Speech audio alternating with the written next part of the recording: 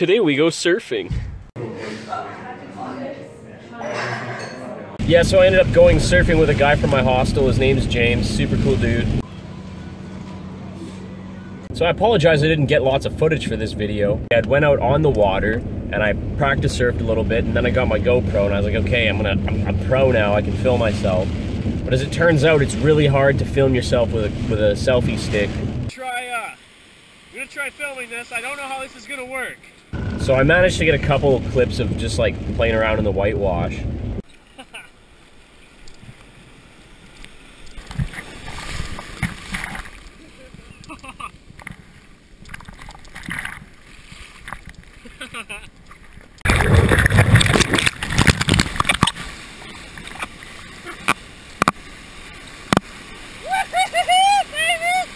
My GoPro started giving me problems. I went back up on shore and I fixed it. I had to pop the SD card out and put it back in. Then magically it was working great again.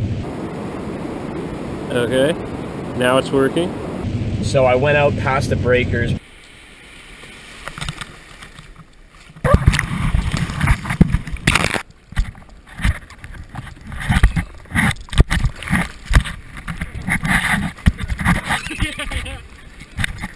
I was out there having a good time. There's a couple clips from that. Okay, so swam out past the breakers, past all that whitewash nonsense, and now I'm poaching. I'm waiting for a good wave, and then hopefully I can hit it. Yeah, I think so.